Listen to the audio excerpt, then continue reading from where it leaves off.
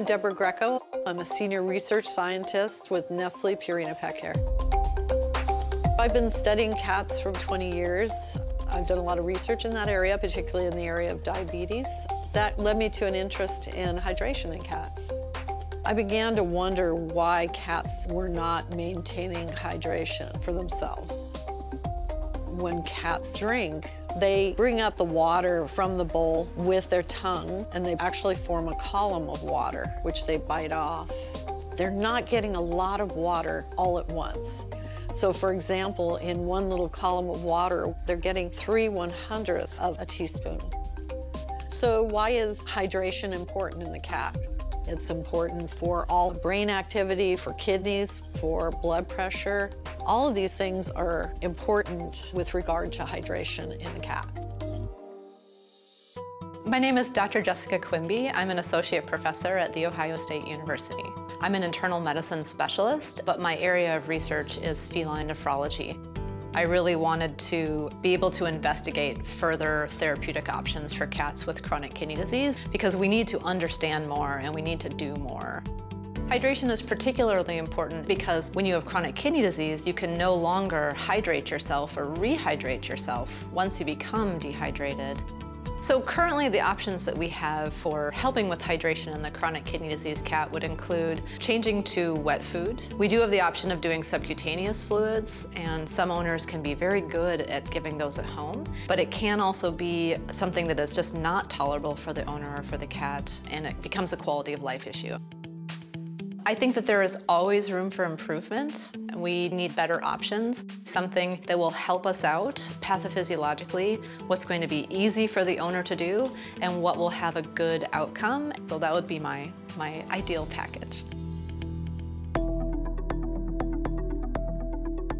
My name is Dr. Jody Westrup. I'm a professor at the University of California, Davis School of Veterinary Medicine. My interest lies in lower urinary tract disorders, and I've always loved working with cats. The correlation between hydration and urinary disease when looking at the lower urinary tract, I think there's two different diseases I think of: feline idiopathic cystitis and urolithiasis. And they're very different pathophysiology of these diseases. But the common ground is that hydration may help prevent recurrence of both of them. Current options for clients to improve hydration, you have to get creative. Maybe it's making the bowl a different shape. Some cats don't like, say, their whiskers or their vibrissae to touch the outside of the bowl. Circulating water, water fountain. I have some client, they leave their faucet dripping because the cat loves it. So having choices and options that are tailored appropriately to your client and your patient are really important. As it turns out, Purina was very willing to investigate this problem in cats and give us some more options in terms of allowing cats to hydrate themselves. My name is Brian Zangi. I am a senior research nutritionist with Nestle Purina.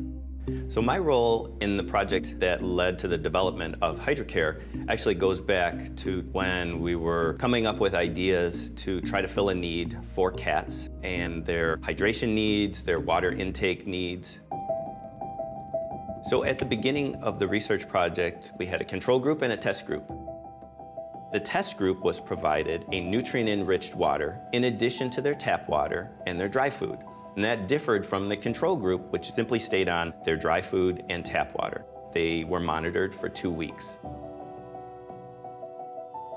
So the nutrient-enriched water provided essentially 28% greater total liquid intake. And this represents a combination of both their tap water consumption and their nutrient-enriched water consumption. Both urine-specific gravity and urine osmolality were lower, indicating that there was a significant improvement in those hydration parameters of the test water cats. With Hydra Care, we wanted to have the flavor, but we also wanted to have the nutritional benefits to provide an enhancement above just flavor alone. We wanted to hydrate the cat at the cellular level. And the way we wanted to do that was through these osmolytes, amino acids, glycerin, that bring that water into the cell to help the cell absorb water and stay hydrated. I felt like with this water supplement that we really had something significant, because not only did we see the cats enjoying it, but we knew that there was a real nutritional benefit to the cat. I'm really hopeful with where science is going. We have definitely made strides therapeutically. We continue to look for new ways to improve the lives of our cats. Hydra Care could potentially benefit so many cats around the world. That's really, really exciting.